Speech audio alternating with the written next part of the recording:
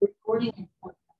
All right, so good morning, everybody. It's been a while since I've done a meeting, hybrid, Zoom, and live. We have about 10 or 12 people here in Temecula, and looks like we got 20 people online. So welcome Menifee as well. We have a really important topic today because we have some forms changes coming up this week. I want to first start by having Susan Sanderson say a few words as she sponsored our breakfast this morning. So thank you so much. I'm going to change this view. Do you want me to stand? Right here.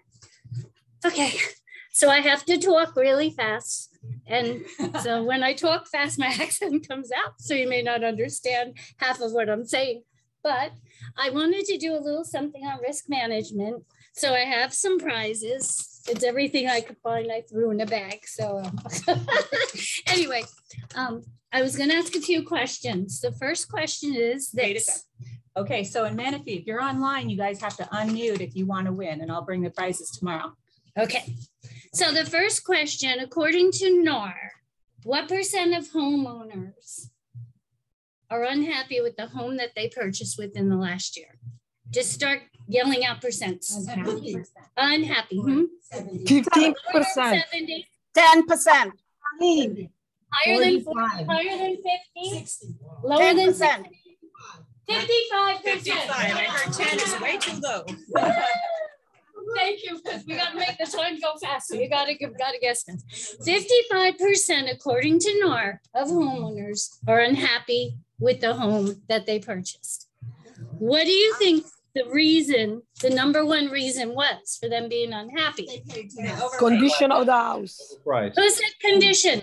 Emily. Emily wins the prize. Hot dog. Okay. Thank you. The condition of the house. Now, another statistic from NAR. What % of the population in the United States lives paycheck to paycheck? 95%. Lower. 75. 75. 75. Right there. I heard you say 65. Right there. John. Sorry, guys. Sorry. You guys are all talking at the same time online, so I'm trying to see who it is. Okay, so let's take those statistics. 55% of homeowners are unhappy. They're unhappy because of the condition of the home, right? And 64% of them are living paycheck to paycheck.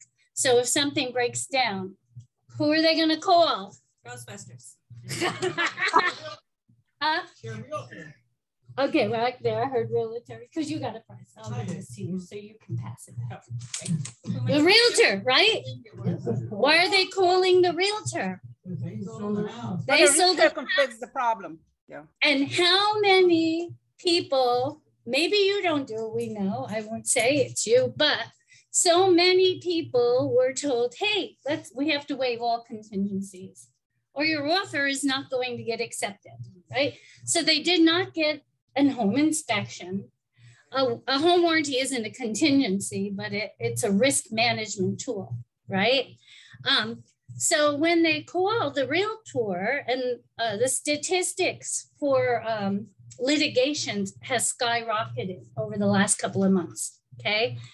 They're saying, hi, Susan, thank you for selling me my home, but the air conditioner stopped working. I have a plumbing leak, this, that, and the other thing. And my attorney said I should come to you because you're the one that told me to waive the home inspection and all my contingencies. And this is seriously happening. This is true, okay? And I was a DRE facilitator. I used to teach classes. I've seen lawsuits in court cases we observed. And the majority of the time, they lean towards the homeowner because you're the professional, you're the one guiding you, you're the one that's being paid, right? And guess what? You're the one that gets to pay for those repairs. Or you're, however it goes. So what I want to let you know is, according to NAR, home warranties are the best risk management tool with legal cases to do with real estate. Okay? They really seriously are. The sellers may not want to pay for them. You may not want to pay for them, but let your buyers know they can order a warranty after they close escrow. They have 90 days with American Home Shield, okay? And if something breaks down after they move in, it's going to be covered item as long as they're going with, I recommend always the Shield Complete plan. It's our top of the line. It includes roof, it includes unlimited coverage for refrigerant and air conditioning systems, no cap.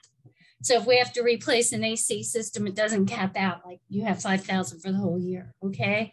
All their appliances, $1,250 for code, modifications and permits. Industry standards, $250. So $1,250 is huge when it comes to repairs. And it does cover washer, dryer, refrigerator, and we will rekey their home for free. Shield Complete, okay? So they don't have to pay the $85 trade call fee. We will rekey it for free. So just keep that in mind. And let's let Menifee win this one. Okay, Menifee. Oh, Nathan. Or whoever's online. Whoever's online, this one is for you, okay? What company are you going to write in on all of your RTAs? Shield, Home Shield. American, who is it? American Home Shield. Donna. Caesar? Okay, Caesar. All right. We got a gift for you. All so right. anyway, thank That's you. Probably Darlene, though, I hope right? I didn't That's me, yes. I'm like, I recognize the last name, not the first name. Well, Caesar's going to have to give you the candy bar. Thank you so much. If you have any questions, don't forget the NHDs are $50, includes code and environmental, okay? So you can always get that information up front. All right. Thank you so You're much, welcome. Susan. We I won't hold appreciate up your you. meeting. I know you have We also brilliant- appreciate you from our grand opening last week in Menifee. I appreciate all of Temecula who went, all of the Menifee agents who helped put it together. It was an amazing event. I wish we could have controlled the weather a little bit better, but we couldn't. We sponsored that balloon arch. I have the thought name that of the they did caterer. I've never seen a balloon arch like that. The balloons Yes. were She did a great amazing. job. So I won't hold up your meeting. You are I not could holding do a it up. good I job. appreciate, did I have a appreciate question? you. Oh, thank you. Oh, you're welcome. Thank you for all your support, everybody. All right. Take care. Thank you, Susan. Bye-bye. All right, so let's start. I can't start my week without knowing what good happened this week. So everybody tell me, it's been 2 weeks since we've had a meeting. Tell me something good. Closing escrow. Say what? It funded yesterday, so we're just waiting for the report. All right, and that's with Prosperity Mortgage, our first one, right? Right on. So congratulations, you guys. Prosperity, first one in Temecula, and it was a very smooth transaction, right? You know what? But it makes me very much appreciate Legendary Escrow because this would be the buyer, and this other escrow is really horrible. And Let's not name names, though. I won't, but it's just like it would have not been like this. What other good news? Anybody have good news, Gay? Escrow closed last week. Yay! My fall home's closing tomorrow. Right on, Donna. Good job. And Adam and I have another good news that we have. I thought when Jody was talking in that escrow round table yesterday that she was going to bring up ours. Is yours a 9R file? Well, we have a contingent one that's contingent, but we knew it was contingent. But I thought you should bring up because we could not get them to tell us when it was closing, what was going on with this other house. And finally, you know, Adam and I did the deed. We sent the notice to perform, and within an hour. Within an hour, they performed. That's good. What else good news? I had a good open house this weekend in Meadowview. Oh. 38 groups through an open house this weekend. It's 873. No offers yet, but I've been told them. Now, I know we had 4 other agents in this office. I didn't even realize you were doing one, but 4 other agents in the office doing open houses this last weekend, and everybody had traffic. So it's a good time to get going on your open houses. If you don't have open house signs, I will find some, but you should have some. We have some at the office. You can borrow some of mine. I don't have very many of those, so first come, first serve. What else? Any other good news? Right on. Listings are good. Highland. Better price point than Temecula. It's a cute house. I sold it to them a couple of years ago. 1,500, just over 1,500 square feet, 3-bedroom, 2-bath, single story. We'll be in the very low fives. Nice. We should be getting lots of listings right now. We should be. Jill finally got to go on vacation. That's why there's no listings on the board. I'm teasing. Well, I have some good news to share. You guys, did you watch the video last week? Gail and Veronica won $100 for Amazon. So this will be on your guys' desk today. I promise I won't spend it first. Congratulations on that. So speaking of Cabo, don't forget, this is the last month to do your cards. So you get points for listings, of course. You get points for buyers who are qualified, go through prosperity, for using legendary escrow, for doing things, activities like open houses are a point, coming to the meeting is a point, social media posts, etc. So get those in. They'll be due like the day after the month ends, and luckily it doesn't end on a weekend. So don't forget about that.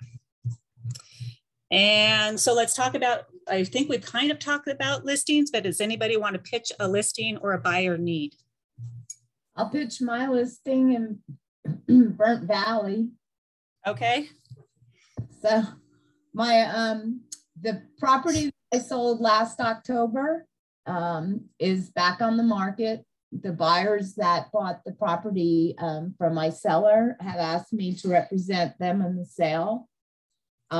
It's 3 residents on 1 lot. It's 9.78 acres. There's a 2-story main house with 3 bedrooms, 3 baths, and 2 little cottages on the property. Has a flat area in the front if you want to bring horses or what have you there. It's fenced all the way around. It's listed at $728,000 for the 3 houses, all built with permits. The funny part though is it's called Burnt Valley and it burnt down. No, it didn't burn all the way down, but it burned, right? Yeah. They had a structure. They had a structure on the property, an illegal structure that caught fire. So that has been removed and wiring has put back in place according to code. I wonder what they were doing way out there in nowhere.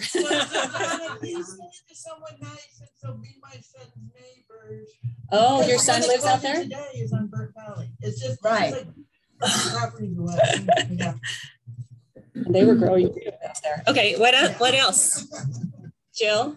I've got a new listing coming up in Temecula, probably go active Saturday, and it's about 1,200 square feet, 2 bedrooms, 2 baths with a sunroom, and good sized lot, single level, and it's going to be right under 340.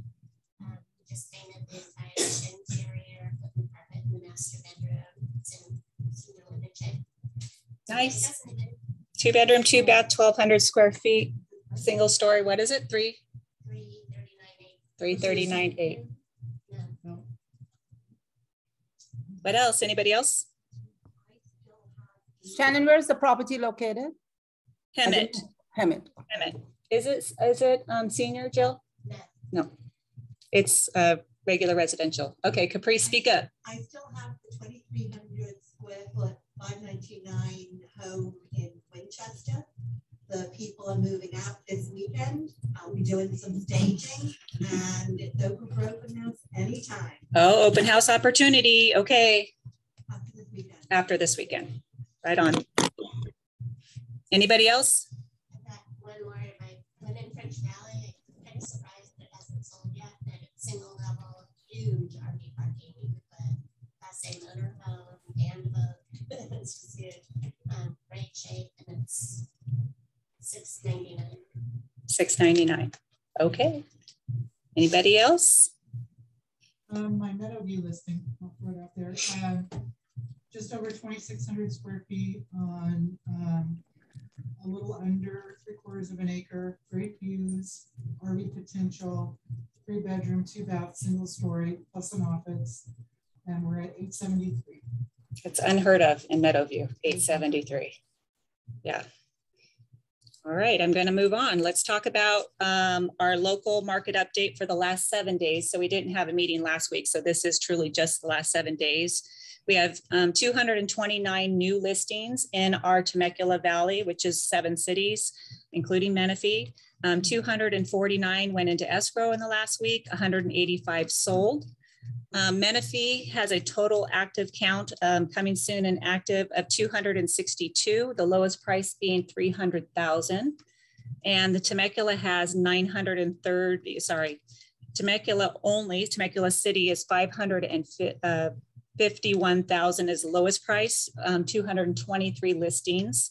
And in all of the Temecula Valley, all 7 cities, 931 active single family homes. Riverside County is almost climbing too high that I can't track it anymore. So 3,990 with a plus behind it, whatever that means, however many more on the MLS. Goodness. And then Temecula Valley price changes, 214 price changes in 1 week, mostly down.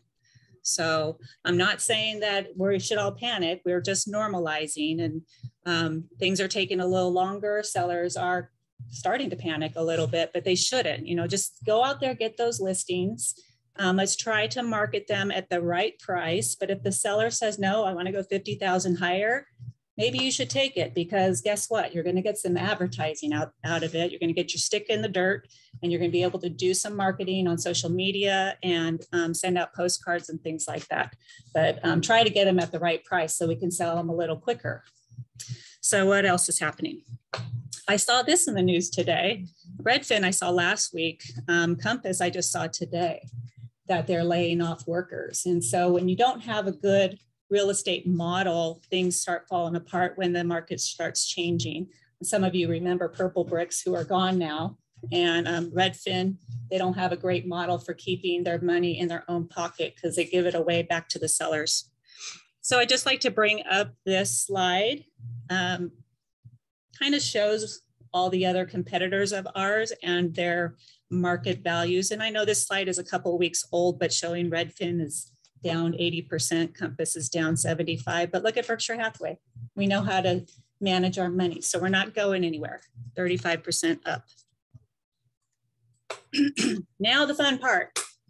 All right, so I have 6 pages of forms that are either changing or are brand new starting next week. So I have it on the side here. I have to read, can't read the screen. So I'm only going to talk about the ones that are going to actually affect us. So let's start with a new form, which is called the Designated Electronic Delivery Address Amendment. And I'm going to get to the actual place in the contract, or I'll show you the new contract, but it's basically, you know how we put in our email addresses right now and where do we send documents to confirm you received it? Well, if you forget to do that, this is a new form so that you can say, oh, here's the new form. So here's where my email address is. The other new form is a Fair Appraisal Act addendum, and it's going to be included in the RPA package and the listing agreement package as one of those top forms. So, you know, we have the agency, we have the wire fraud, all of those. This will be a new one. I'll show you what it looks like. They didn't want to modify the RPA again to include the language because it was too much. All right. So the next one is non-standard forms advisory form. Okay, a brand new form again. It's basically just telling the principal that if they are using non-realtor forms, they should consult an attorney before proceeding with the transaction.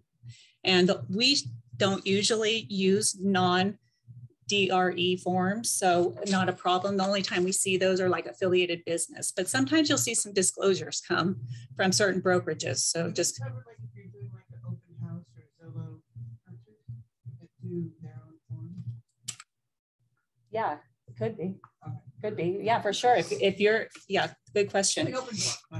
yeah, but we've done a couple deals with Zillow and they have their own contract. So even though we have read it, the client should be consulting that contract with an attorney because it's not our contract. We're not familiar with it. So then the next one is the cancellation of contract had a change. This is a change for the good. So the change is where we have a situation where escrow needs to be canceled, but there's no deposit. Finally, we have a checkbox that says we're canceling escrow, there's no deposit, check.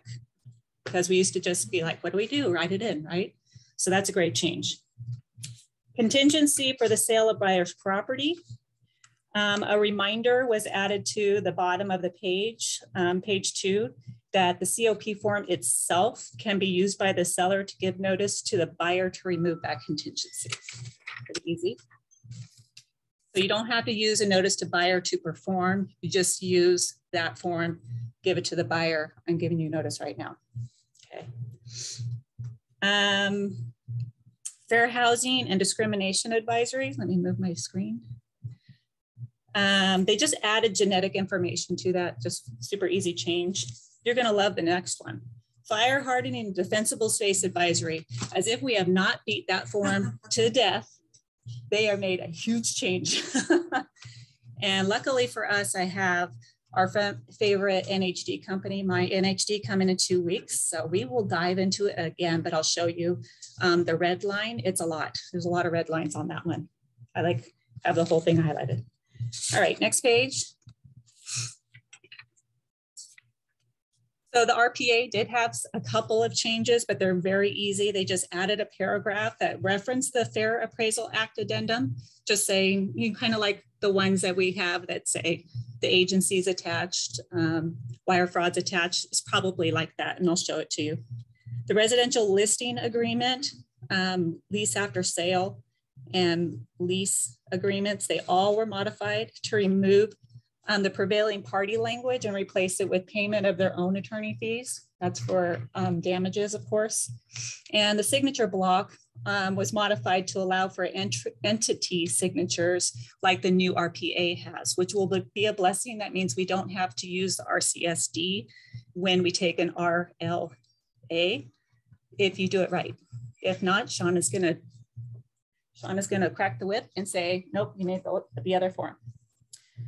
The request for repairs and the RRRR was modified to allow the seller to require the buyer to sign the contingency removal. And the SBSA was modified to advise the need to read their documents. I'm not going to read it. Read the documents in their entirety, even if they're signing electronically. They won't read it because they're signing electronically. So let's just advise that. The seller license to remain in possession. This form I absolutely hate these days because we're using it so much and there's a lot of problems with it. But basically there's warning language to the buyer that if the possession exceeds 29 days, they recommend the 29-day limit, I should say. An attorney should be consulted as a landlord-tenant relationship could be established after the 29th day. Then we have problems. And paragraph 5 was modified to prohibit a buyer from moving personal property into the property during the seller's possession. So unless you guys have an agreement, of course, where the buyer maybe can move their stuff into the garage, but otherwise the buyer's not supposed to move their stuff in until the seller's out. The seller property questionnaire, there was more explicit language that a yes answer should be provided regardless of how long an asked about event occurred. Don't we always get this question? I've lived there for 30 years. How far back do I have to disclose? Forever, forever. And that's what this is saying. Paragraph 6A addresses the optional disclosure of the manner of death in addition to the death itself. So that's new. And remember, we can't disclose if it was HIV/AIDS, but now it's asking how they died. So Shannon? Yep. Shannon, at home, we're only on page 13. I don't know if anybody else is experiencing that. Okay. You should be on the same page now. Okay, thanks. You're welcome. Thanks for the heads up. And are then they going to give us guidance on what word? There was a video. Can we say natural causes for everything? Yeah, I know. Were murder.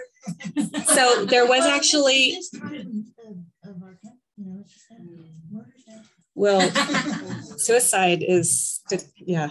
Anyway, but the thing is that there was actually a webinar yesterday on CAR's website on all these changes. I didn't get to catch it, but the recording's there. So I'm sure they discussed that.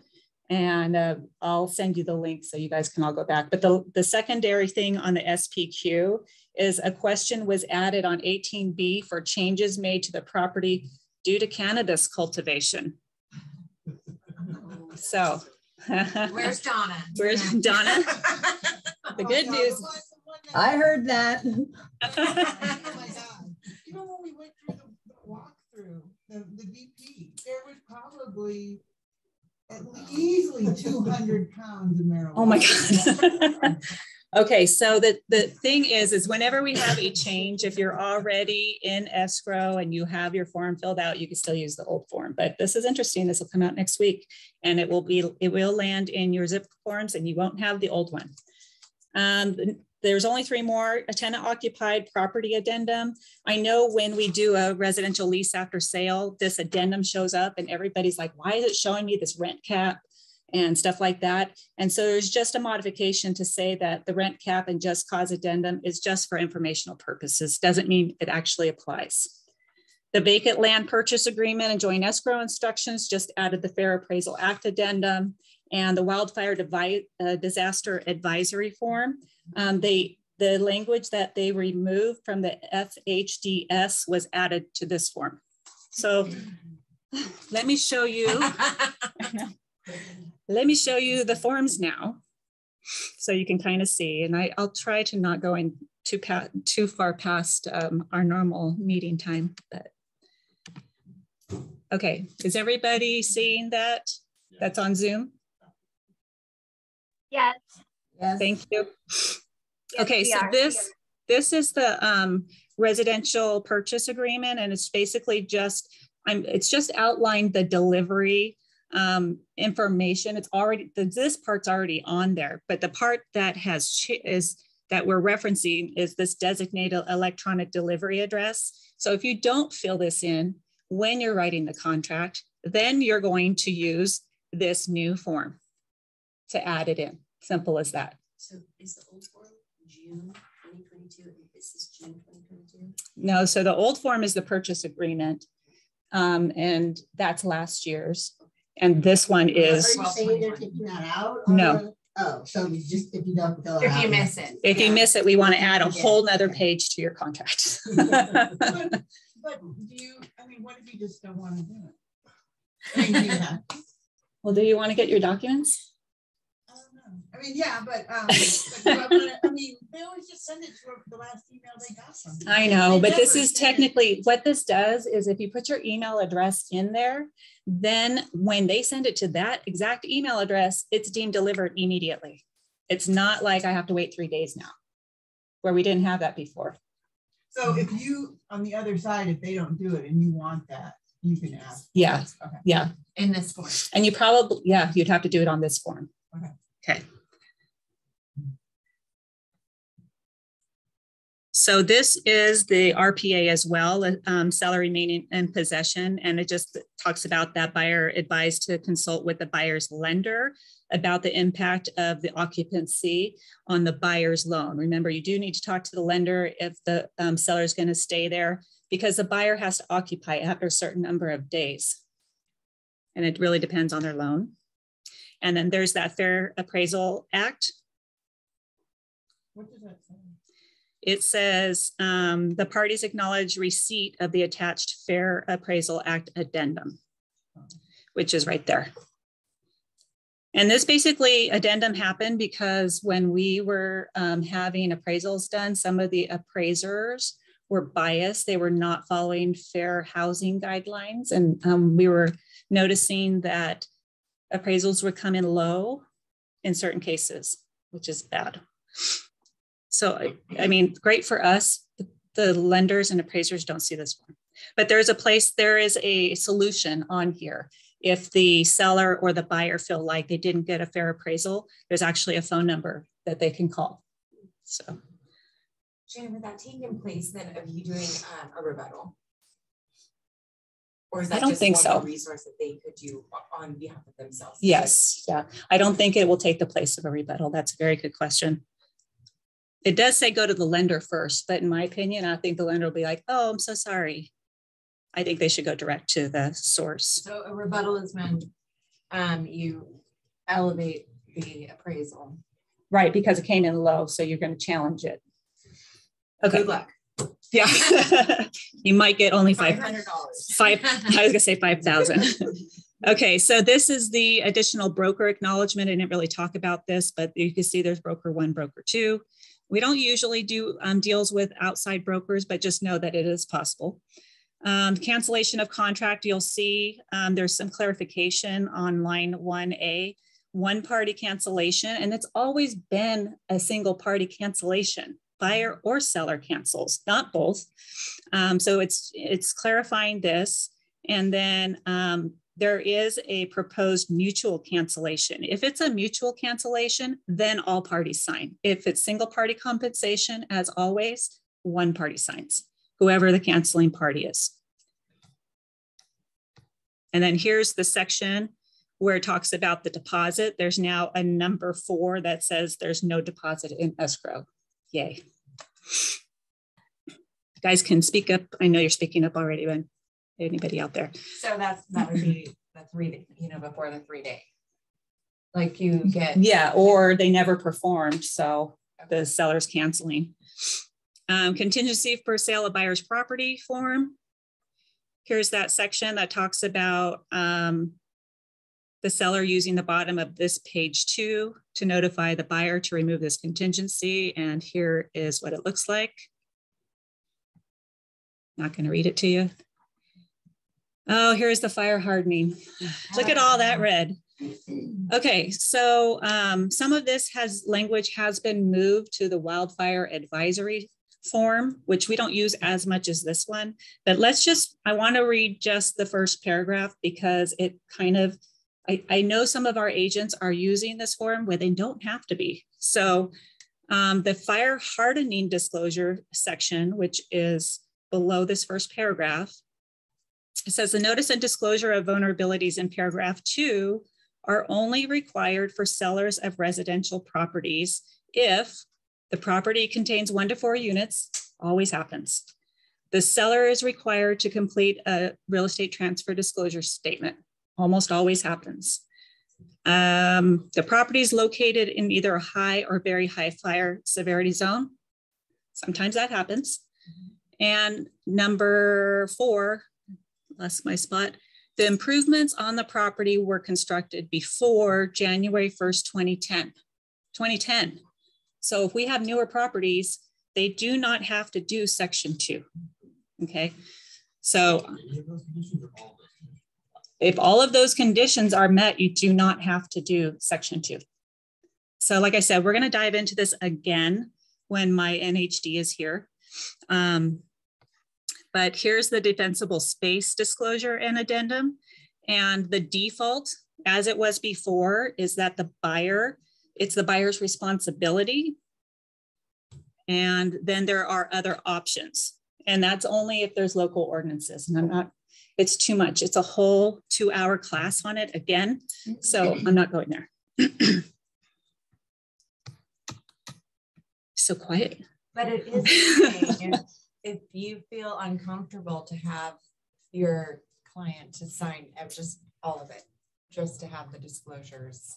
Well, the one thing about the fire hardening disclosure is even though it says it's a disclosure, it's required to be with the contract. So the buyer's agent could send it with the offer, but the seller should definitely counter it and add it in immediately because it's talking about something that could cost the buyer money if they had to do some kind of changes to the property. So something to think about. I don't think I've ever seen it countered in yet. I think we just use it as a disclosure, and that's not the proper way. So, okay, residential listing agreement. This is the dispute resolution section where it basically says each party pays their own during mediation. And that this is, remember, this is the listing. So this is the broker and the seller. And then this is the request, the RRRR. So there's the pirate form. So it's been modified. We're almost done. And seller response. Oh, that's the RRRR. So it's just talking about delivering the conditions. And you guys can, I'll send all the forms with the red lines so you can read them all yourself after this. Buyer tenant non-agency. So it's talking about confirmation of compliance. Oh, so non-agency, we don't do this very often either. A non-agency agreement, it would be like if you're working with a buyer and maybe they want to buy your listing, but they don't want to be represented. So we would do a non-agency agreement. So that's what this is. Doesn't usually happen. It's not usual. And then there's a seller non-agency agreement. Seller non-agency more likely if we have a for sale by owner that does not want to be represented. Are these also for leases? If you have, you know, yeah. So if you're leasing and the tenant. It could be, let me see. Yeah, seller or landlord, and it's probably buyer or tenant. Mm-hmm. And then this is just the RPA again, is just talking about how they added now the probate agreement purchase addendum on because it wasn't there before. And then here's the probate purchase agreement. It's been modified a lot. We don't do a lot of these, so I'm not going to read through that. If you decide to do probate though, there is a wonderful CAR class. I believe it's an all-day class that I recommend you do before you even try, because it's a lot of information. And that has to do with taking a listing. Yes, listing and probate. Buyer side's pretty easy. Okay, and the SBSA, really good. Okay, so there's a new notice about sea level and rise on the coastal properties. And then signing documents electronically, please read.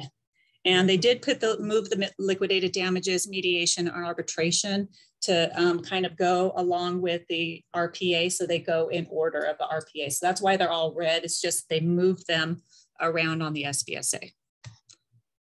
That's the second part. Okay. License to remain. That's just the advisory to say, hey, if you go longer than 29 days, talk to an attorney. And then buyer, don't keep your property there until you actually move in. And, oh, and if you extend it, then you're also possible landlord attorney situation. And then the multiple counter offer. I think it has something to do with keeping a backup offer. And we don't usually do like backup offers formally, but there is a formal backup offer form to say you're in line number 1. You're in position number 2. So you could read that. This is the SPQ, and it's just emphasizing the are you aware, and it goes all the way back in time. And here's the death on the property. So if you mark yes, note to seller, the manner of death may be a material fact to the buyer and should be disclosed. Yeah. So if you don't disclose anything, then you know the person died of age. I mean, that's kind of, I know that's exactly what I thought too. Because I'm like, it just says it may be a material fact and it should be disclosed, lawyer language. So I guess it would be up to the seller if they feel like they want to disclose it on a document. The neighbors are going to say, anyway. You can't say it was age. You can say it was a medical condition. Yeah, that's true. That's a good point. But the neighbors are going to tell them. Exactly. All right. That doesn't happen that often anymore. No, it's true. Disaster relief changes, HOA, CC, and Rs. So they did add some language in here regarding the CC and Rs, deed restrictions and stuff like that. So pay attention to that. You guys should definitely read this whole form with those red line sections. And then ownership, again, talking about common walls, common spaces that they share. And then this is the tenant occupied property addendum. Remember, this document is supposed to be used if the tenant or somebody is going to be on the property after close of escrow. And then it has that other form. And then this is the wildfire disaster advisory. The stuff that was taken off the fire hardening disclosure has been moved to here. That's it. Holy moly. Okay, that's it for forms. So I'm going to send you the red line forms so that you can actually read them yourself. Let me change my screen again. So are there any, so there's a link here. I'll put it in the email as well separately. So let's talk about what's coming up as far as training. Chris has some great training classes. You know, the calendar online always shows you where they're at, but Chris is coming to Temecula next week and he'll be here live. So if you want to come to the training that's already scheduled, he'll be doing that from 9 to noon, and then one-on-one appointments, which you have to schedule with him directly. And then we also have Rick Barabee coming to the Menifee office next week. He's going to be talking about how to thrive in a changing real estate market, the one that we're in right now. Live class lunch will be included. And I always like to acknowledge our vendors. So Prosperity Mortgage, he's not here. Legendary Escrow, we had a great class yesterday. And Orange Coast Title. So, yeah. Okay. So it's kind of I'm hoping you can give us some back. We worked our way through it. But, all right, so this one escrow that I will leave off the name of who it is that we had trouble with. And we had trouble the whole escrow, getting a hold of this escrow officer. The forms they would send, there was like one phone number. And she, on her email signature, she had one phone number, but sometimes that phone number had an extension and sometimes it didn't. And whenever our client needed to talk to escrow, they had trouble getting a hold of him. And it would like ring through and then go to their voice, like to an operator. And sometimes we'd go to the Glendale office. Sometimes we'd go to the San Diego office. And they kept saying, she doesn't work in this office. And they couldn't forward it to her. And so, you know, we would tackle and she'd go, well, email me, I'll answer quick. Well, here was the problem. We came to, they needed to wire in, do the wire transfer. And and this is the other thing. She's sending wire instructions and it says, and my client calls and says, it says on here, if this is from an unsecured email, don't believe this, you know, and contact the escrow officer. Yeah. And it was just wire instructions on an unsecured email. And, you know, kind of went to a bunch of people, you know, which normally it just goes to the person. And he calls her and she says, oh, I just have to put that disclosure on my email. I don't ever send secure emails. Oh my gosh. And so then we're going to do the wire, and it's from American Express, you know, not a rinky-dink company. American Express is wiring in the money. And they're telling our client, this phone number that I have to call to confirm with the escrow is not connected to this escrow. And we cannot talk to like basically a made up number. You know, it has a number for like a website. They have to verify that it's a number connected to that actual escrow. Wow. Oh my gosh. And so it went back and forth. The escrow officer's like, this is my number. This is what I use, you know. And so but it wasn't a number that was published. So the people wiring did not want to wire because they couldn't see it. They said, well, you have to give me your main office and they have to be able to connect me to you. And she says, well, I don't work in the office, I'm remote. And they're like, well, they have to be able to connect you. They go, we're just gonna, you say you're in the San Diego office, we'll call it. Hopefully they connect us. And they actually went on a three-way call with everybody. You know, we don't really know this escrow officer, you know, so it could have been someone spoofing it all along because we had so much trouble getting a hold of her. Oh my gosh. Anyway, so finally it went through, but that is, I mean, I don't know what else we could have done. So it's kind of a question and also just a warning. If you're having trouble, you could have trouble right last minute with these wires. And it's just kind of crazy that she was making fun of this wire fraud issue, which is a real thing. That's not good. We've had an increase in wire fraud, according to Darren last week. He mentioned it. Yeah. So I don't know that there was much more you can do. The three-way call was an excellent idea. And beyond that, you might have to get a supervisor involved and say the supervisor needs to confirm this then. And they need to be at the corporate office. They had to get someone, when they called the San Diego office, they said, you know, basically American Express said you have to confirm these escrow instructions for us because you can't get a hold of the right person. Oh, it's terrible. Yeah. I'm glad you got it figured out. Yeah. Another reason to use Legendary Escrow. Write them in. That's why I said Legendary is so wonderful. All right, something I wanted to share with you guys. Last week we had a video webinar with the entire company. It wasn't very well attended, in my opinion. You know, we got over 3,000 agents and only 200 agents show up to the seminar. And so it was Jimmy Burgess. He's the CEO of Berkshire Hathaway Beach Properties in Florida. And he had 7 ways to basically gain some new listings. And the first way was amazing. So I want to share with you what he calls an unsolicited video CMA. And he said he did these for a couple of months in a row. He did like 70 of them. And it increased his business significantly. Now, the replay of the whole video of his 7 steps came back to you guys on Friday, I believe. So rewatch it. But I want to show you the actual unsolicited video that he has sent to a client. So hang on a sec. And are we going to have a copy of that as well? It's in your email right now. And that, okay, cool. It showed up right before I started the meeting. So.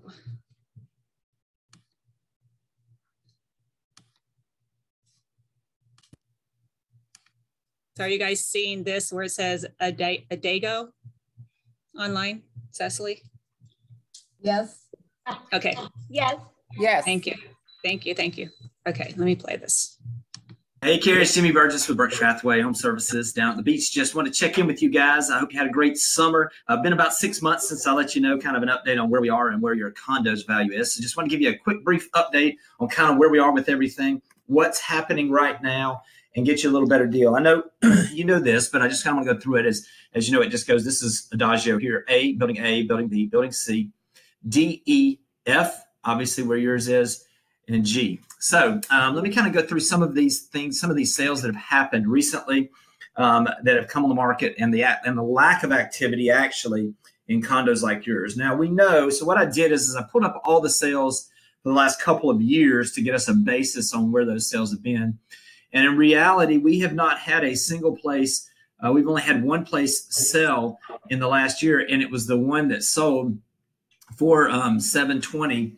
And that sold in, I believe it was September. Let me look this up real quick and show you exactly when this one sold. This one sold in September 28th of last year. So coming up on a year since that last sale. And when we go back over here to this list, let me move this around just a little bit. When we go back over here to this list, you can see that's the only one that sold in the last year. These others were sales that you're probably familiar with that happened previously. 725, 725, 740, and 755. What happened when we had the 755 price move, which was a pretty substantial move from where we had been in that low 700s, we saw a good bit of them come on the market. As you can see right now, we've got a few that are for sale. This one just came on the market this past like 2 days ago. And this is a first floor unit in building E, so across from you, 103 for $745,000. To be perfectly frank, it's priced really good. I don't expect that one to last long. But we have had this one sitting here, E304 at 755, D203 at 764.9, E302, 769. That one's been on and off the market for a long time. F302, so right above you, at 769. And then F303 again, just right above you and one over at 769 also. And those are the 3-bedroom places that are available. What this is telling us is a couple things. I'm gonna give you a general outlook on what we're seeing overall in the market. If we just take the full residential market along Highway 30A, what we've been seeing this year is year over year, we are basically flat. We are about flat on the number of transactions. We're flat on the average price per square foot, and the average price is within $1,000 right now of what it was last year. So we have seen a really, really flat market and a flattening of our market that was very consistent in its 5.4 to 7% average move up over the last 3 to 4 years. So this is a little bit of a flattening of where we are. We're probably at a place where the market is trying to figure out which direction to go. Whereas we were seeing that steady growth, we've seen it for 8 years now. We may be getting to a place now where we're seeing a little bit of a pullback, and maybe this is just a pause to jump. So this is where we are right now. The good news is probably based on everything with your place, you're probably in the value somewhere between the 745 and 760 right now. I haven't been in there to see if you guys have done anything new, but obviously yours was in extremely good shape back then, and I'm assuming it still is. So we're up roughly $100,000 from when you purchased it. So we're in good shape there, but just kind of wanted to bring it up to speed. Also, I know that you guys had talked about at one time moving up to one of the Gulf front units. And if we're looking at these, now this is a different deal. You're going to see a ton of activity here. If you'll notice, there are 3 of these under contract right now. We've had 2 of these sell this year.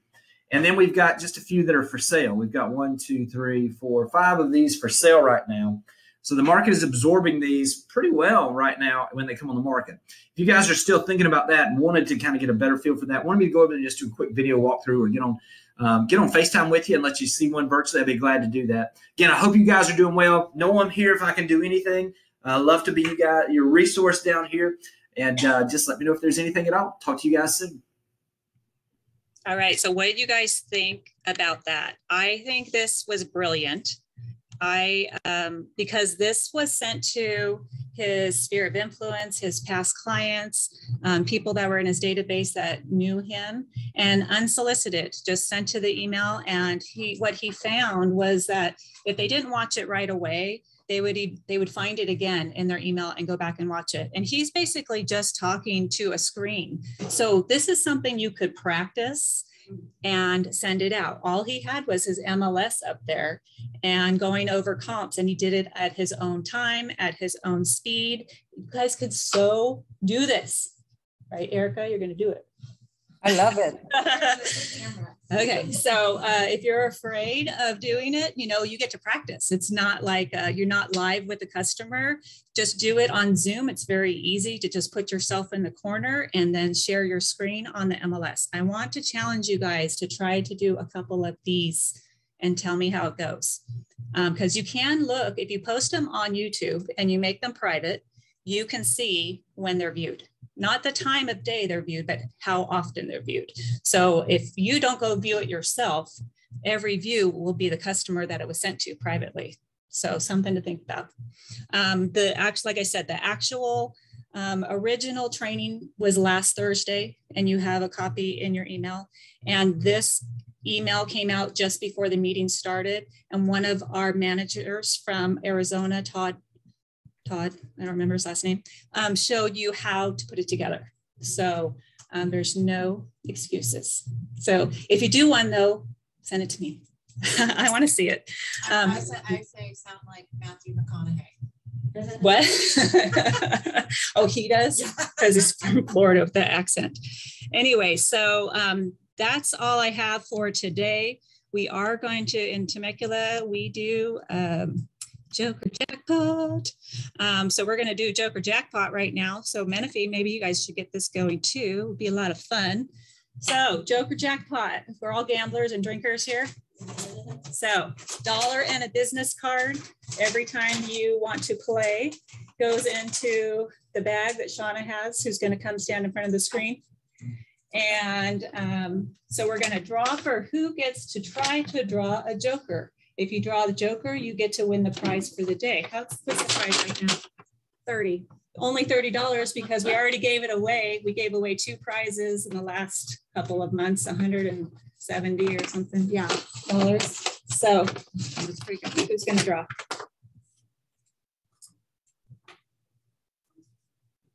Nope, just draw a card. Okay, so we're just drawing a card, a business card that is, out of a bag of people who paid $1. And you have to be present to win. You have to be present either. Adrian. I think I got like the last.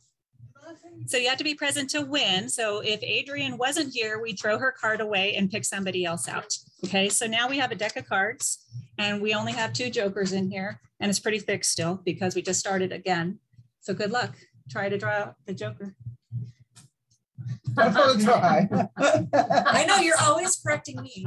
I can cheat and look, but I won't. You're taller than me. Ah, I think I drew a king the last You did draw a time. king. Okay, so she drew a king. The king does not go back in the pot. So we're going to try again next week and the pot will grow. All right, any other questions or announcements that anybody wants to make? Anybody? Okay, then that's it for today. Thank you so much for joining live and online. I will share this. So that you guys can watch it again if you want to hear my comments. Otherwise, have a wonderful